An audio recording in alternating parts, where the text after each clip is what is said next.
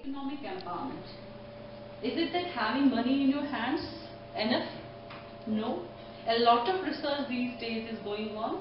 We have seen that even if women have a lot of control on money, like she earns, she goes out, she earns. But what about that she doesn't have a say on how to spend that money, where to spend that money. So even if you go outside, people say she's an empowered woman, she works, she earns. But what about the empowerment in her home?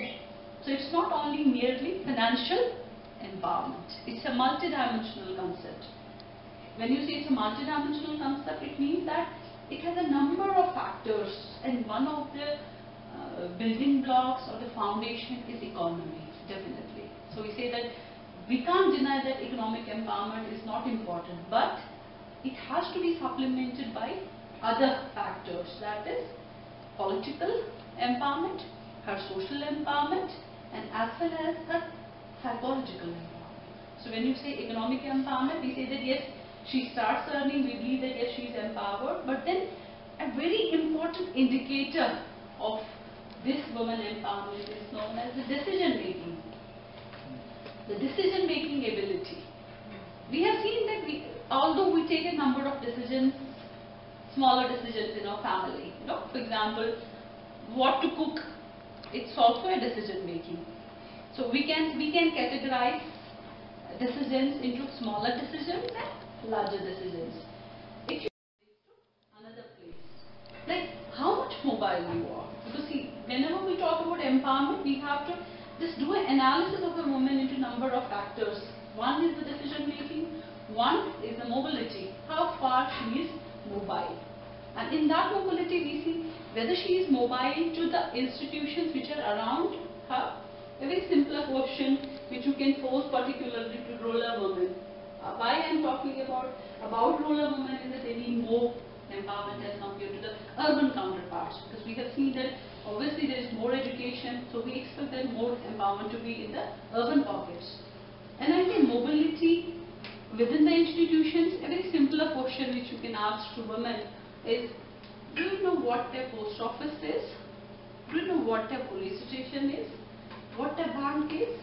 And then you have to see whether she is mobile to all these institutions or not.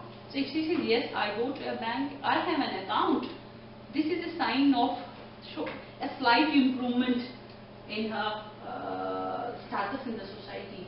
She has an access to all these institutions. Then another very important thing, which is very important for you to understand this empowerment, is that what about her status in the family? Because if we see the empowerment, it has to be seen her individual, first the individual empowerment, then her empowerment vis-a-vis the family, and then her empowerment vis-a-vis the larger community. And then you take an individual empowerment. What are the various indicators of individual empowerment? Financial, you can say literacy, at least she should be able to have a financial literacy. She should be able to count things, at least see whatever is around her. Then what about, is she having an awareness of all the programs around her or not? And it is an individual empowerment. She doesn't need any help. Whether she is aware of the number of programs which are there, because see, if there is any effect of custom and religion on women empowerment? Definitely. See, what we have seen is that custom and religion, if you ask people, sometimes we have a number of things in our society which neither are in our religion or neither are in our custom. Like we have customary things. But that has become a habitual sort of a thing. We know son preference. We believe that there are a number of religions which say that if you don't have a son, so your last rituals, they are not complete. But what we have seen is that people take a number of things of their own interest from the religions when it's of their interest. For example, no religion teaches you to be against girl child, isn't it? I think no religion on this world teaches to be or to kill a fetus. But what we have seen, we have given a name to it. Whenever you go for a sex selection, what you say that it's never religion, because our religion says that you should compulsorily have a son. But isn't it a misinterpretation of a custom and misinterpretation of a religion? Even though we know that custom and religion, every religion teaches you to give respect to women. So that religion definitely is empowering the women. But it's we who are interpretation. It depends upon what interpretation you are doing. See, a number of people believe that Islam is a religion which is having an extremist approach. No, it's not at all. If you go and read, it's believing in brotherhood. But we have seen certain people who, because of their own benefit, try to gather these meanings and then do a distortion in the society. So customs and religions, they definitely are institutions which empower women.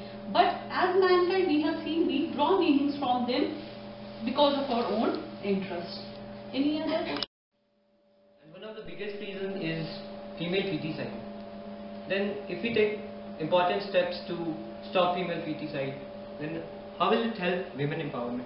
See, very right question and very important Position question. will remain the same. See, a very important question. See, we have seen that when you talk about sex ratio, we believe that number of females born per 1,000 males. We've seen that Kerala right now is, I think 1058. There are more females than males. But whatever demographers are right now saying, they are saying that even if you have 950 females per 1,000 males, then we expect it to be a good sex ratio. Sex ratio means, see, it's a very important thing that you are not even given a chance to that female to live. It is one of the very important indicators of women empowerment. Because when you say women empowerment, the first very important thing is the right to life. And if your sex ratio of your state is very low or of your country is very low, it definitely shows that the women empowerment, it's all fashionable words. Having conferences on women, organizing women in seminars is only and simply a fashionable words. If your sex ratio is very low, it means it's negatively impacting the empowerment of the women in the society. So it means if your sex ratio is very, it's a healthy trend. So we can say that women are being treated with respect, that is why they are given the right to live. So if you have high sex ratio in your society, definitely it's a healthy sign of high empowerment in a society. Any other?